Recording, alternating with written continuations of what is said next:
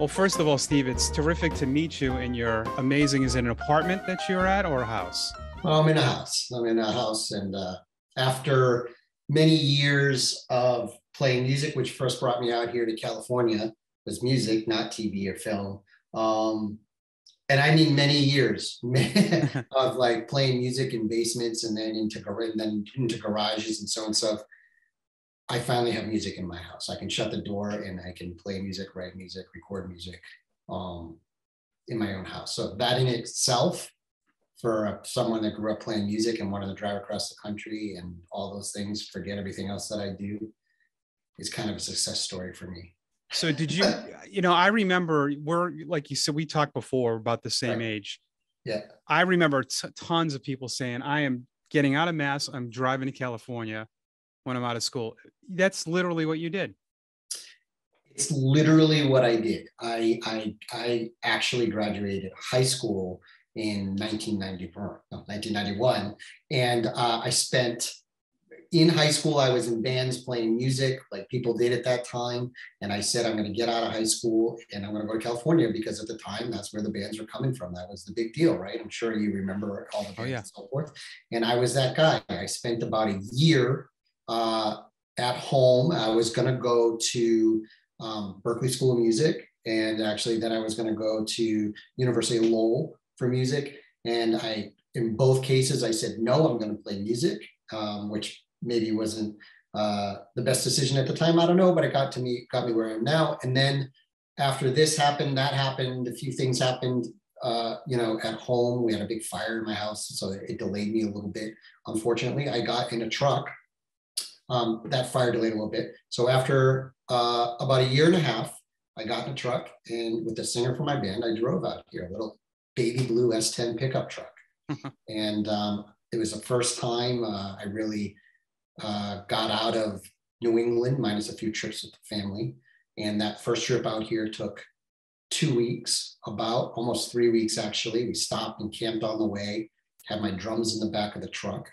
And we got out to California, and I spent, it sounds crazy, but it's like the story goes. I spent a few weeks living in a truck, sleeping in that car, trying to figure out what I'm going to do. And that turned into an apartment on Hollywood Boulevard. And we were there for a few months. It was horrible. It was everything you hear about. It was cockroaches and dirty apartments. And someone got murdered on our floor, and we said, we're out. And then I moved to the Valley. And then in 1994, there was the massive Northridge earthquake out here that everybody out here remembers. I'm not sure if people in Boston or Massachusetts remember. And I went back to Massachusetts soon after that, actually drove back across the country. And for the fall of 1994, I started at Framingham. Wow. Kept playing music, was at Framingham for 4 years, graduated from Framingham in 98, but would have graduated earlier, but of all that time traveling, trying to play music out here, graduated in 98.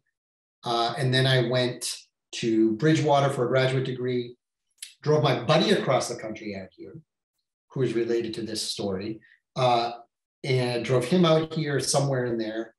And then came back out here in 99, I think, driving again across the country. And slept on his couch, that guy, buddy who I drove out here. One thing leads to another through a crazy set of events in itself. That buddy got a job at NBC and Access Hollywood, the entertainment news show, like working in like the film library in that show. And he was there for a bit. I was sleeping on his couch and writing my graduate thesis.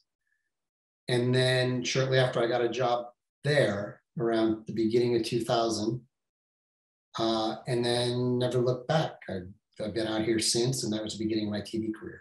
And you just kept going and going and going to where you are now with people and what they're launching now, what you're working on. It is, I guess it's the sign of times, how things are changing in TV and entertainment. Yeah. So that was 2000. If you want me to pick up there, that was 2000. I was at NBC and Access Hollywood in different creations because we launched a live show in those 20 years. But I was essentially there for almost 20 years, and I did a lot of different things there. I sort of became like the travel producer there. I did a lot of big stuff, and throughout that time, I covered seven Olympics on 4 or 5 different continents, where we were there for between 2 weeks and a month for each one of those. And then I started, traveling the world and doing some pretty cool stuff with different celebrities, this, that, or whatever. And then in 2010, we launched a live show there. We launched a brand new show, and I was a producer and the writer of that show. And then I did a stint at Warner Brothers and Extra. And then, yes, People Magazine. Yes, what we're doing at People is taking that brand and that magazine that, is one of the biggest brands in the world, and that, you say People, you know what it is, you can picture what it looks like, and turning it into a broadcast television show. And we've been doing that for 2 years. But it's a mix in a sign of the changing times, in that show is, yes, we're broadcast in various markets around the country, but we also, at the same time, every day end up on people.com, where as media changes in the way people view things, I mean, the amount of people that go to people.com and watch a show there it's pretty enormous, to be honest, compared to broadcast television. Yeah. As the times have changed. People Magazine is easily the #1 waiting room magazine of all time. There's no doubt, right? You go in the waiting room and you look at the date, and it's like March 2009. Yeah. It's like been sitting there for 14 years in magazine. That's crossword puzzles, but as a kid, as a teenager, I loved that, because that was kind of the magazine about celebrities before what we have now. I mean, that was the one that had all the info. Here's what I love, and why one of the reasons I went to People. One of them is it's a great bunch of people that I get to work with, that I've worked with for a long time. My boss, which is my executive producer, when they launched the show, and he decided to do this show, brought in who he felt were, some of the best producers in the business, who I feel are some of the best producers of what we do in the business. And they're people that I really like to work with and create with. But so there's that reason. I'm sorry, I'm going down a crazy road.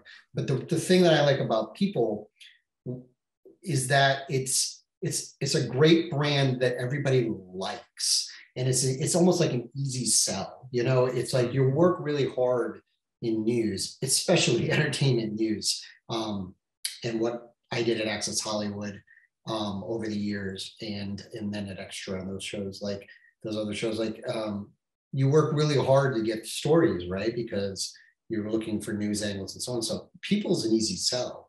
You say you're going to do it for People, but it's like there's no harm, no foul. We just want to do a night's interview. We want to talk about you. The people at home want to read it and hear about you. And I thought that was amazing. I was like, you're going to get to launch a show, and launching a show is incredibly hard. That in itself, let's talk about launching a TV show, for a national TV show, right? Mm-hmm. It's hard. It's a lot of time. It's a lot of money. It's the right people understand where it goes, how it works. It's a massive project. But if you say you're going to get to launch a show from scratch, but you get the People brand behind you, you're like, it's such an awesome thing. So that's what's interesting about People. It's just something that everybody likes. It's an easy sell.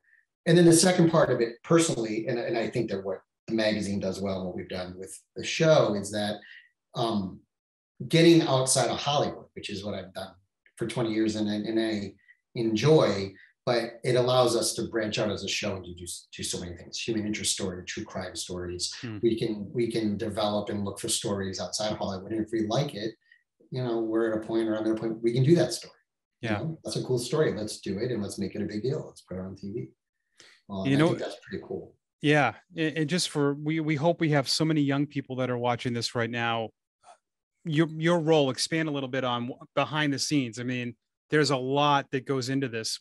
We look at the talent in front of the camera. That's not easy, but for the people behind the scenes, I mean, that is a lot of work for a major motion picture, for what you're doing, for anything in the entertainment field. It is. I'll preface saying what I do day in and day out with my brother is a fire chief in Winchton, Massachusetts, and a paramedic, and he saves lives every day, and he goes in and does very important things. I make TV about what celebrities are doing every single day, or looking for human interest stories. So with that said, yeah, I mean, every single day there's a deadline of a 30-minute, sometimes a 60-minute television show that has to happen. And when you walk in the morning, it's not there. So the people that work here are creating television, you know, with a deadline that day. In this position, the LA bureau chief and one of the senior producers on the show. And I have my hands in a lot of things for that reason, from hiring to running the office to writing the show often, to going out and doing the shoots. I was at the SAG Awards last weekend, the Screen Actors Guild Awards, covering that.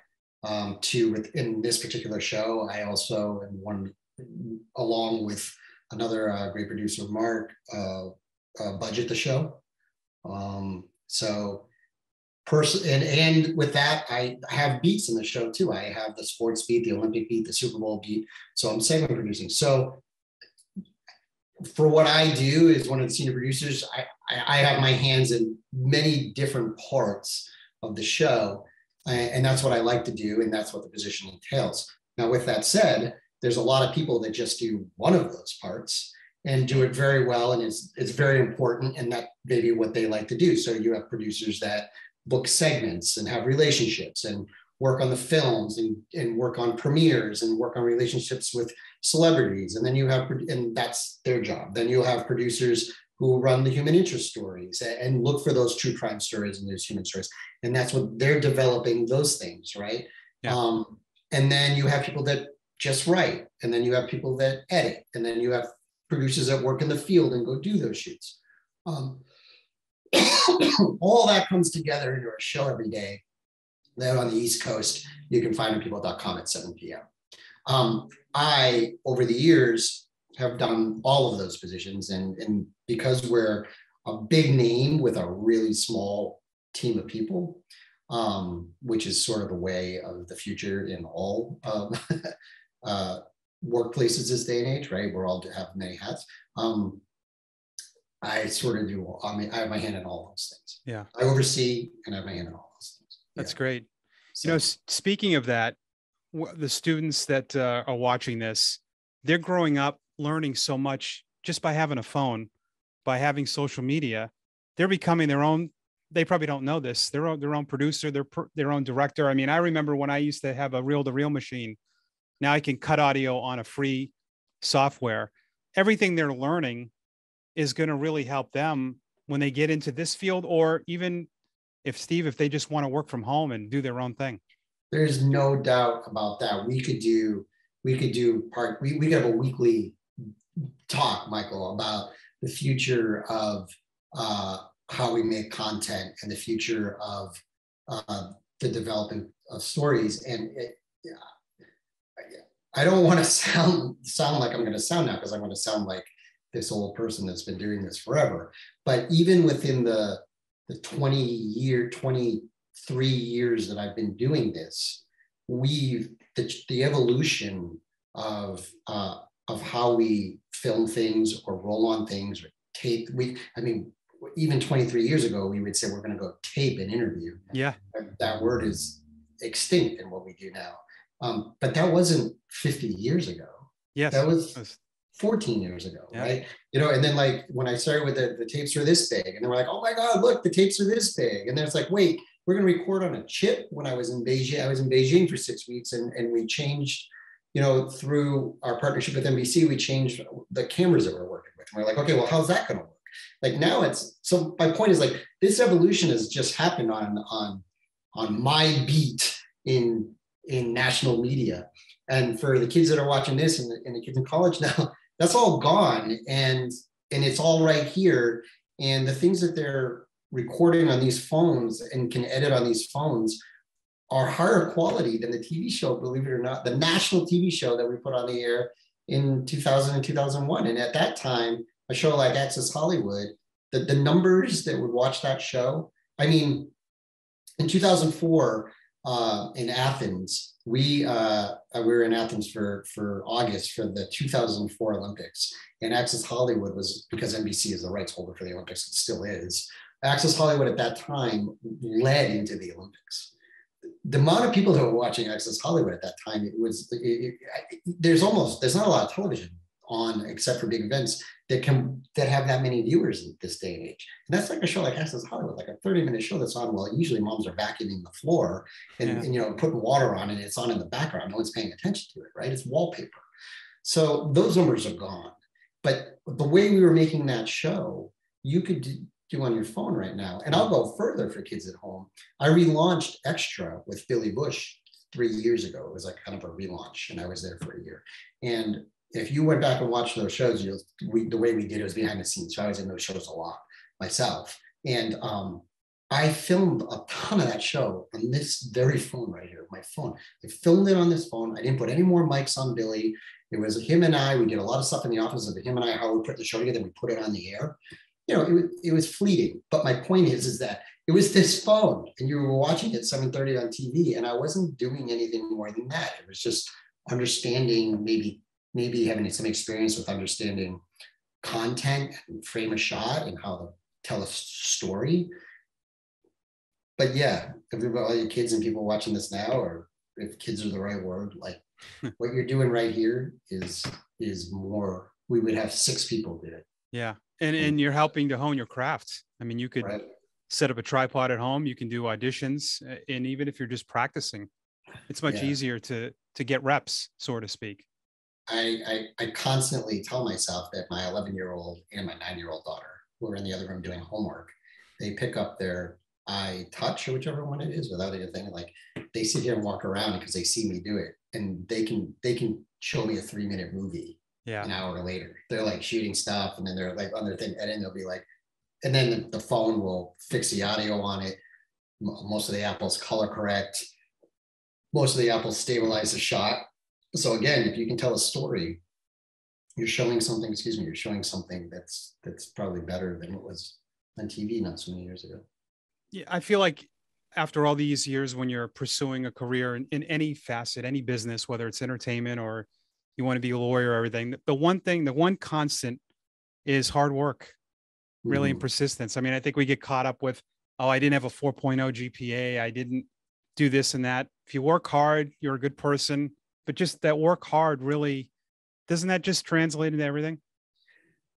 I think it does. Coming from Leominster, Massachusetts, I was born in Waltham. I grew up in Leominster. Actually, I was born in Lynn. Waltham, and then I moved to Waltham area. Then I was in Leominster, where I had my impressionable years, and then I drove out here 6 or 7 times to make it happen, and found my way, and still found a way to get a couple of degrees and stuff in there, and did a lot, right? But that hard work thing. I say this to a lot of people that come in the office that I hire, like young kids that I actually hire. Or I don't want to say kids, but just people that I hire of all ages.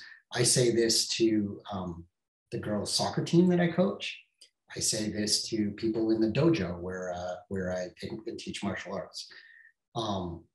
And I say, look, once you get into big business, sadly, hard work isn't everything.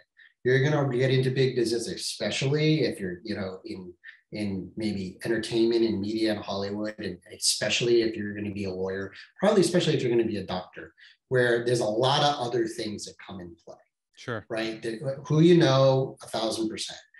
Who you're related to, sadly, all these things, maybe not sadly, but the truth is they're all there. And maybe the name of the school that you went to too has a play in it, right? Sure, yeah. But this is what I say to all. But there's one thing in my experience that I will guarantee is that the person that's the hardest working and has the best attitude will always be working. That's what I say. That I can promise. I can't promise that you're always going to get the best job. I don't want to like paint this picture that no, but I did this and I should have the best job. I'm the smartest. The real world doesn't work like that. But in my experience and where I come from, if you work the hardest, if you have the best attitude, somebody always wants you and you're always working. That's my promise. That's what I say. That's a good, I like that. That'd be a good quote board. You should get that printed for your, your office. Oh, maybe so. But yeah, that's where it comes from. And that's what I've made my name on. It's You know, I had my graduate degree when I started in TV, and it doesn't seem like a lot, whatever, but I definitely took that 2 steps back. Like I could have said, well, I have a graduate degree and I'm going to go into teaching and I'm going to do this because I'm smart and I have this graduate degree. But I was like, no, I want to get in TV. I'm going to work in the library for half the amount of money and sleep on a couch and move across the country and have nothing. Hmm. Like many people do, and it doesn't always work out, but I said that. And then when I had my chance, I didn't sleep until I knew that I stamped something in the ground. You know what I mean? I worked every single weekend. I just didn't say no. So maybe because you pulling this back to if students are watching this, like I definitely wrestle with, it's probably me getting older, but I definitely wrestle. I see kids come out of school and we live in a different time where I don't see that mentality as much, maybe. Yeah. I don't see the mentality of I'm going to work until what I just said, actually. I'm going to work the hardest and have the best attitude, and I know I'm going to do well. I don't see that as much. Yeah. It's interesting. Yeah. And I sometimes, where technology cannot be good because you could be young now and you see, geez, that guy's a YouTuber. He's got 600,000 followers. He's making 2 million a year. I can do that. All I have to do is hook up a camera and talk and make content. Right. Not that easy, right? Yeah, I think there's easier ways to be seen, and there's easier ways maybe to be heard. I don't know if that's always good or bad. And it seems like there's easier ways for people to feel like they can make money, like a lot of money. So it feels like it's more in your face, maybe. So people say like, well, that's what I'm going to do. I just think that the generation, the times are constantly changing, and the workplace is constantly changing, and that's good. I don't want to be like, oh, my time, it was better. It's not like that. It's not true at all. I mean, it constantly gets better. But I do find myself saying, like, show yourself, work hard, have a great attitude. I promise you, you'll have work. Like I find myself having to say that a lot. And I wonder too, it's when you're in school now, it's easier to access things than when we were younger. We actually had to look things up in a dictionary. Mm-hmm. I mean, I grew up without internet. So there was that work incentive right there. We had to really go look at things, right. Where I tell people I'd be a lot smarter in this generation if I could use Google. Right. Yeah. The immediate access, right? Yeah. But I think it's an amazing thing. I mean, me too. I do a TV show every day. I need immediate access to things. So I don't think it's a bad thing. But I don't think that as everyone's going into the job force and the work world, I think having an awareness of where it all comes from, because you're always going to be working with a wide range of people with different backgrounds, is only going to make you better. Yeah, I think that's what I would say. Like, understand, not just being like, well, no, this is what we do. If you understand the background in those things, you're constantly better. Yeah. And the one thing I'll say about technology is that it makes us faster to do things, for sure. In my world, I'm just keeping this to my world. But at the end of the day, if we're just talking about entertainment or TV and media, I keep going back to back to back. Like, can you tell a good story? I'm making this specific to me. And I think that's where the success is and the lack of success, because the technology all works. But are you interested in telling a story? Now, if that story is, Kim Kardashian, was seen making out with somebody every day, it's a silly story and I don't care much about it, but it's still a story. So you still got to tell it, right? And the person that tells that the most creative and thoughtful and intelligent way is probably going to be more successful ultimately for that. And that's something that comes from Framingham State. Like that's the sort of stuff that I learned at Framingham that applies to what I do now, right? Because I was an English major there, really interested in film. Took every class that Dr. Milletti, I don't know if anybody there remembers Dr. Milletti at this point, but I took every class he took and I was really into film. But it was ultimately, film history classes, and he taught English classes too. So we're always talking about story, And I think my interest in English and storytelling might be the thing that has helped with my success in this medium for the last couple decades. Yeah, it's been great to talk to so many people, the alumnus on this program here, that have said how Framingham State really helped them, gave them vision. I know it helped me too, especially with work ethic. Classes really challenged me, and Yeah. it's nice to hear that common theme from all of us. Yeah, I agree. I loved every second at Framingham. It was a different time in my life for sure than where I am now. And I was a commuter for half the time, more than half the time. And I lived on campus for like a year and a half, probably. And I was a commuter the rest of the time.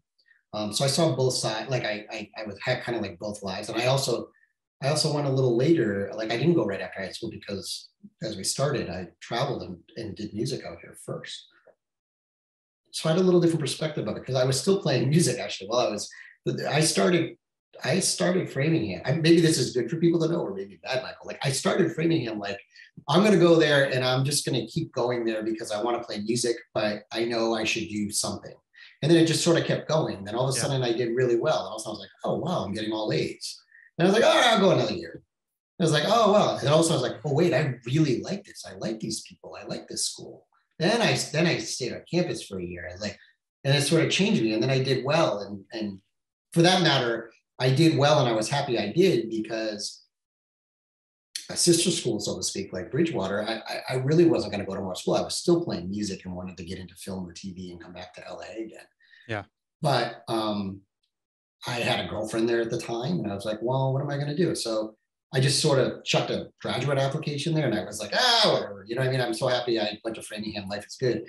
And because I did well at Framingham, it paid off in the sense that Bridgewater was like, no, we want you to come here and we're going to pay your way and we're going to give you money to have a job and we're going to do all those things. So it kind of kept me in the education system.